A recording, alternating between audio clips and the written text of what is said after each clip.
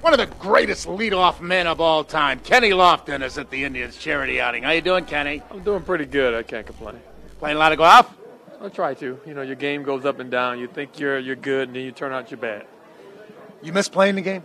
Yeah, I think I missed the competition. I missed going out there and what I called doing my job. My job is to get on base and make things happen, and I miss that. I miss, getting the guys going, getting the flow of the game going, and that's, I try to get it in golf, but it don't work.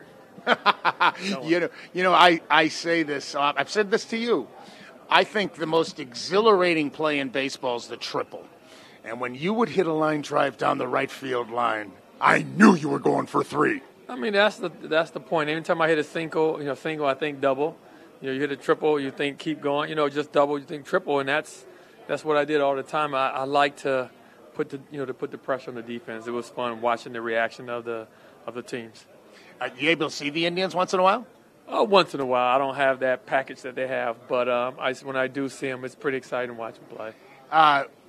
You checked out Brantley. He's a left fielder, but he plays center field too. He's a beautiful ball player, Kenny. He can play. I mean, I like his game. They don't call him Dr. Smooth for no reason. I just like his demeanor at the plate, his calmness. I wish I had that calmness at the plate, but he understands what he's supposed to do. He does his job, and he don't go out of his his reign of what he's supposed to do, and that's what I like about him.